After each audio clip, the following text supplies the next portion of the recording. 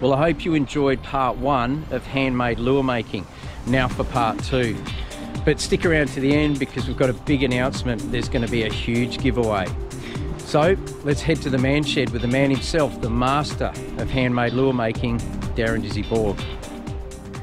So we've come to the stage now where we've had the epoxy on the lure. It's been on there for 8+ hours and it's come up nice and dry now. So we can take it off. We can take the pin out of the front, which if you have a look there, I usually just use the bib slot to slide it in. That's how I allows myself to get the epoxy on. So that now is ready to be sanded, like this one here. I've already pre-done. Make life easy to show you. So this one's all sanded up. That's how it comes off. This is how it finishes when I've sanded it. And what we're going to do now is we're going to take that out to the bench saw and we're going to put the slit down the middle. We're going to cut that out, ready to show you how to put a through wire in. So what we're going to do right now is we're going to put this middle cut in the lure so we can put our through wire through the lure. So we've got a one piece of wire that runs right through it.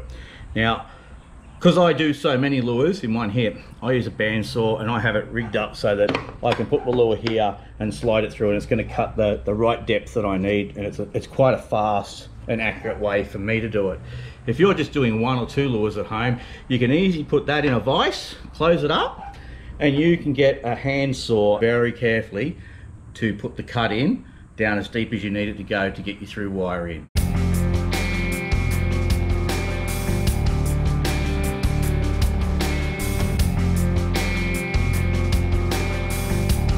Right, so I'm going to show you one of the easy ways to put a dynamite coating over your lure.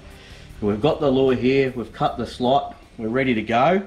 Instead of painting it, we're going to put a wrap on it. I get my wraps custom made, but you can jump online. There's quite a few places around the world that do them. I think probably you'll find that some of the best wraps come from America, so that'd be the place that I'd start looking first.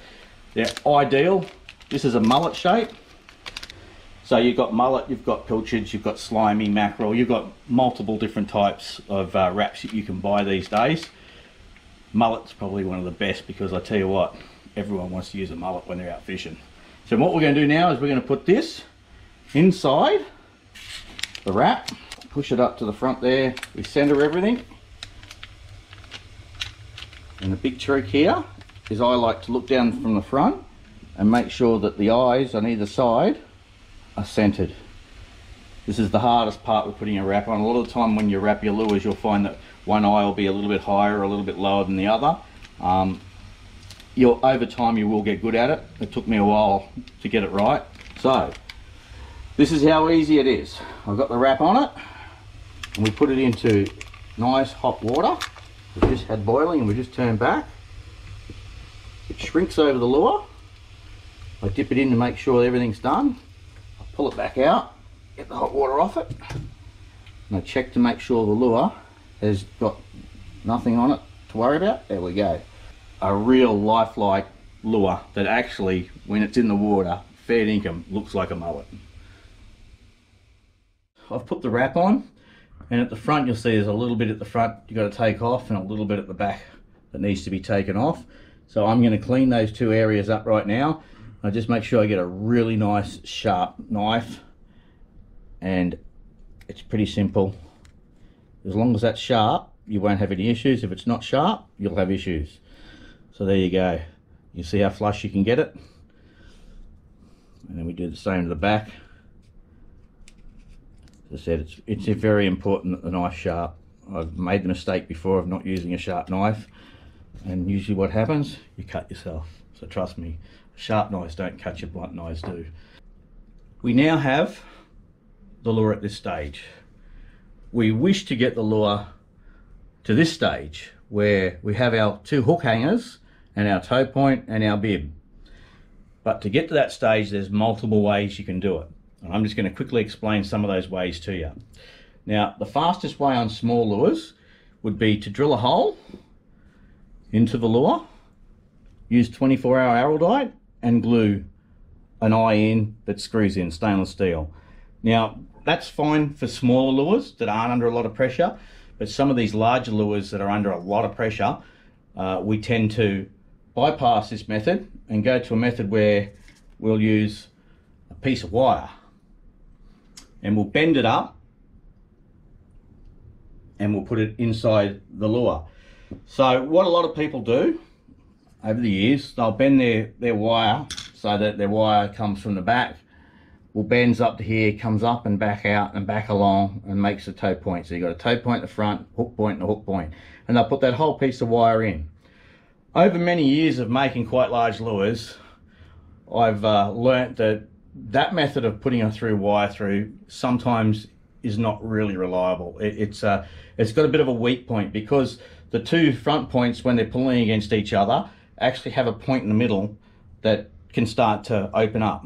Even though you've glued it in, things will still move under pressure when you're chasing big fish. So what I do to eliminate that problem, and what I found to be a much stronger way of doing it, is I actually have a wire that's one piece and will go all the way through the lure. Now what I do is I drill a hole here and I'll insert this little wire that I make up inside and I'll turn it to the side. So what happens is it sits in there and this piece of wire will run through, it'll run through inside here, and it allows me to get all the wires in place. Then what I can do is I can lift this up, pull it to the side, and I can fill that whole cavity with 24-hour araldite, place this back in nice and firm. And what happens is when you've got a big fish on, especially something that's big and it's shaking its head or it's jumping out of the water, the pressure on that front toe point and the pressure on that back point don't have any room to move. So we find it's a much stronger connection. I mean, there are a lot of ways you can connect these lures. People have their own little tricks and whatnot of doing things. But over the years, this is just one way that I've found has been very reliable for me to make a through wire that doesn't break. And I can tell you, I've caught fish and some big fish on some of these types of lures. I mean, one of my memorable catches was a 36 kilo Jew many years ago. And I tell you what, he put the lure that I was using through the ringer, and at the end, the lure was still in one piece and nothing wrong with it. So it just goes to show you build them strong and you catch those big fish. So for me to bend this wire, and to bend it pretty much the same way every time, I've got to make myself up a little jig. So this is what I made up. I make these all the time when I'm doing a lot of custom stuff, so I can, you know, do a certain pattern of wire bend. The big secret to doing these and doing these successfully is having it so that all of these pins come out of all of the holes. Because if they don't, and you start bending the wire, you're going to get yourself in such a tangle and end up having a wire that's a complete mess and useless.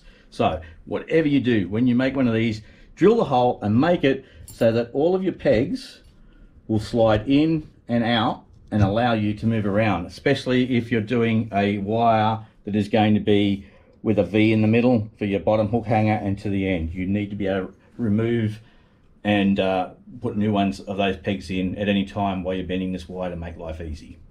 Okay, so I'm going to start bending the wire that runs right through the center. So this wire with the loop on the end, that's the one we're going to bend now. So what I've done with my jig, I've got it here. I've got a little mark up here that my wire needs to go to, so I know it's long enough. That's the end of the lure. That's how much tag end I've got left over to be able to loop around at the end and tie off. At the front, this is where the loop's going to be, and this is the extra tag end I need to be able to make that loop. So now what I'm doing is I'm just going to pinch that there, I'm going to roll over and get a pair of pliers and we'll cut that piece off. Now we're starting to get somewhere. So this is where these things come in handy because I can move them around and put them in any hole I want, as you can see. So what we do, we go back to make sure we know we've got the right spot. That's where we want to be. Okay, so first thing I do is I put a little bend the opposite way. So you can see I've put a little bend in one direction here now. So I'm going to go back in, I'm going to roll it over.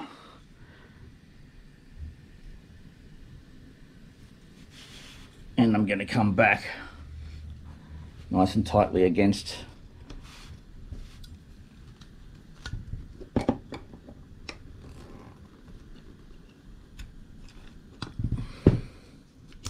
so that's where the advantage is that. Now That allows me to take that out, and you can see that I've basically got the shape that I need.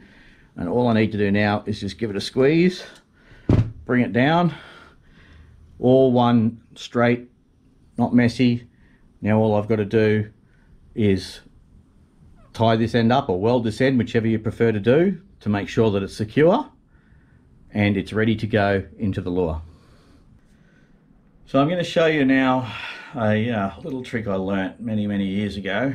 When you bend these wires over, when you're doing them at home, you need to be able to make sure that this piece here is secure and quite strong, and it's not going to give. So I was shown by my grandfather a long time ago that when doing these, you can use a little bit of fishing line or a little bit of cotton or a little bit of wire rope, not wire rope, but you know, like 7-strand wire, trace wire or something, and you can wrap it around this insert that goes through the lure to make sure that the end connection is quite strong. Now, how many wraps you do is up to you.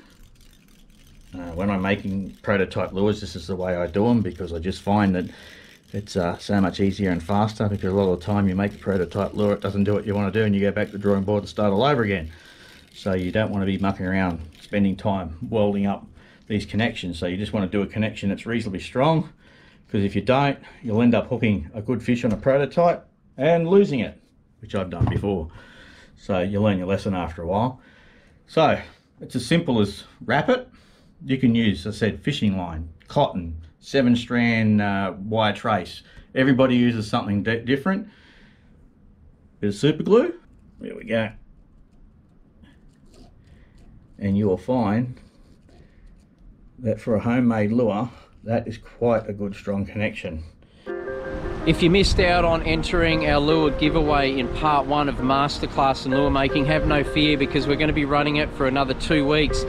But it's not for 3 lures, it's for 6. So there's going to be 6 winners. If you want to find out the results, it's going to be 2 weeks from now. We're going to have 6 names on our Facebook page. So that's CoastfishTV on Facebook. And you could be one of those lucky winners. All you have to do is write HM Lures in the comments, and that's it. One of a kind, hand signed by the man himself, the master lure maker, Darren Dizzy Borg. So we've made the front toe point, it's all ready to go. We have to make this middle hook hanger, which is this little one here that we make up. And the reason we've got to make this up is because when we put that wire through the center, this has to slide through it. So we have to make it up and drill a hole to insert it in the bottom. So this middle wire will go all the way through to the end. Okay, we're about to turn that into that, and we're going to show you how to do it right now. So we've made our jig. You've seen us before, we used this end of a jig, which was for the other wire that we made up. Now we've got 2 holes here where we're going to make this wire. Now what we're doing is we're putting it in, we're pulling it across to this end of here a little bit, and we're going to pull this wire around nice and tightly till it firms up. Give it a squeeze.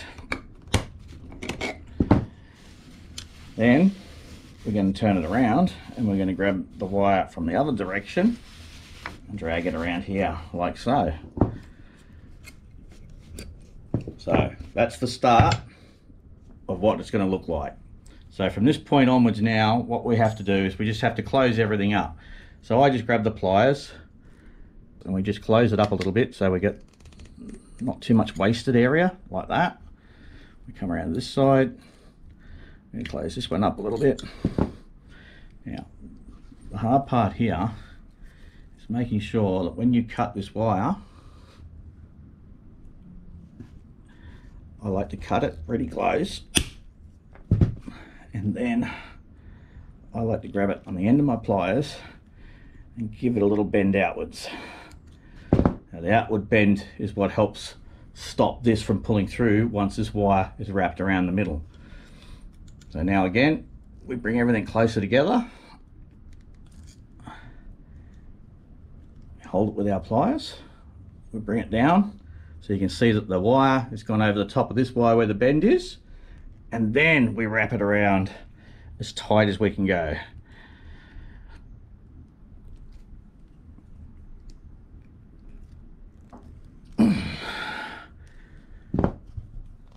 Wrapped around nice and tight, as you can see.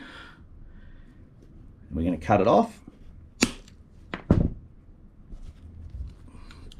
Push the tag end down. And then all we want to do, just turn it sideways. So you can see that we've got one going that way and one going this way. So when we insert it into our lure, we'll insert it like that so that the wire can run through the center, but our hook hanger is in line with the belly. Rightio, so I'm going to put the hole where this middle toe point goes. As you can see, I've put a little mark on the lure here. So I'm going to drill that hole out now. And yes, it's a hand drill. You can use a drill press, which is what I normally use, but for the purpose of showing you how to do this, I used a hand drill. Now, one other thing I want to show you that you can't probably see too well is I've put a little black mark on there on the drill bit. So I know that if I drill down to that black mark, this hole will be long enough for me to put the insert in, but won't come through the top of the lure and destroy all your hard work. So let's see if we can get this right without mucking it up.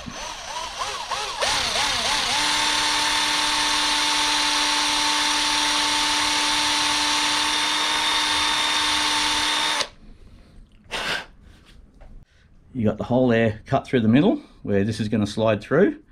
So then we'll be inserting that into the lure. And you'll see that when it's in the lure, we'll be able to glue it and straighten it all up. And you'll have that middle toe point. And you'll also have your through wire.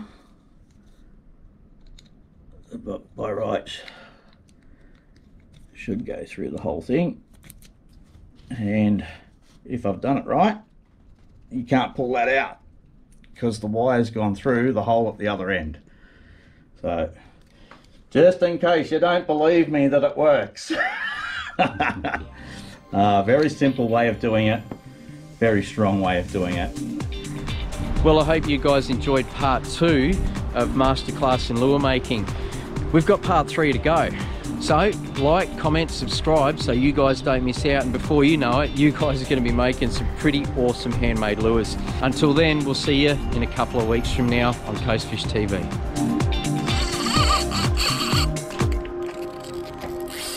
Yeah!